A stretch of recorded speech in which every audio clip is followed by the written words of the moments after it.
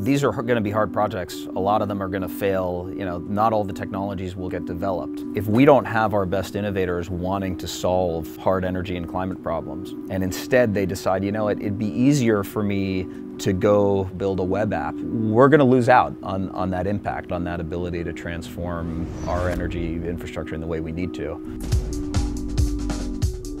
Cyclotron Road is a clean energy incubator that gives early stage technology companies a chance to develop their initial prototype technology. We are trying to bring a completely new chemical mechanism to advanced manufacturing. We can use the ocean as a big pump, providing the power for desalination plants.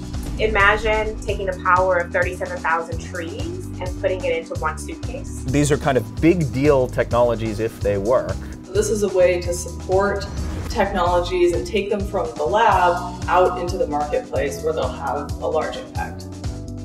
What's really amazing about the national labs is you have some of the best science in the world going on, but you have a mission to use that science for solving our energy problems. You've got great innovators that are out there. What if we could bring them in and connect them to a world-class institution, to a national lab, and have them be supported in a way that otherwise they couldn't be? You've got some of the best tools, and in some cases tools that don't exist anywhere else. The value of that to an innovator trying to develop different technology is, you almost can't put a price on it.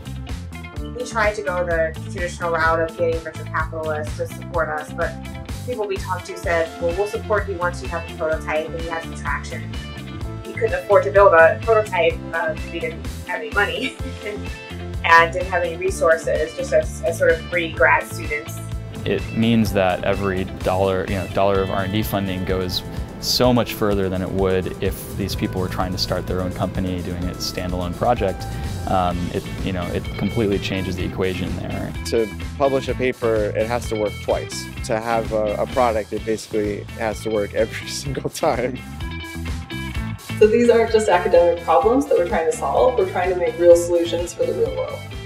One of our core beliefs is that innovation is driven by people. That's how change happens.